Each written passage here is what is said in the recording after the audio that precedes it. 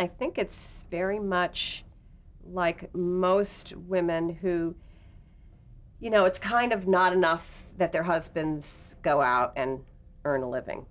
They also have to be sensitive and help with the kids and change diapers and do grocery shopping and remember your anniversary and all that kind of stuff.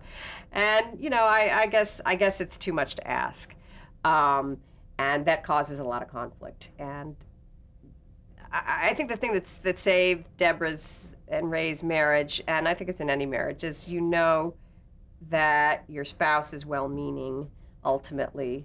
And it's one thing if they're doing things deliberately, but if they're just an idiot, which I often called Ray in the show, then they kind of can't help it, so you have a little pity on them. So that's really, they were kind of Lucy and Ricky, I think. It's kind of a modern day Lucy and Ricky, and maybe but it was just flipped.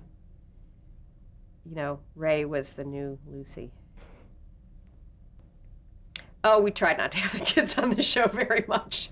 There was no relationship, really. The Sweeten kids were really terrific kids, but we tried to have them on as little as possible because it really wasn't about the kids. And I think we actually had a couple of beautiful episodes that featured them.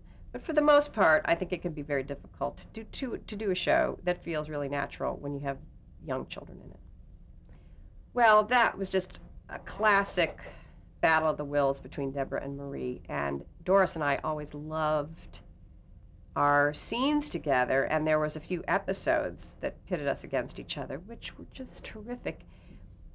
I think Doris was such a veteran of the theater, and she really, is a wonderful, wonderful actress. And there was so much baggage between the two characters that it was always fraught with all kinds of minefields. So it was really a joy to do those scenes together because they were always very emotional and very funny.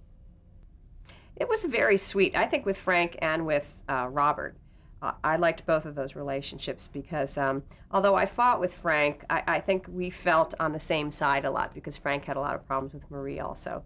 So we worked together. And I've always felt that Robert was my favorite character because he was such a sad sack, and I felt so sorry for him. And he was so big and so sweet. It was such a funny combination because when they were originally casting this, they thought of a very tiny, wiry, angry guy. And they ended up with a very tall, big, soft, sweet guy. And now you can't picture it any other way. Oh, well, I was nervous about who they were going to cast as Robert's girlfriend.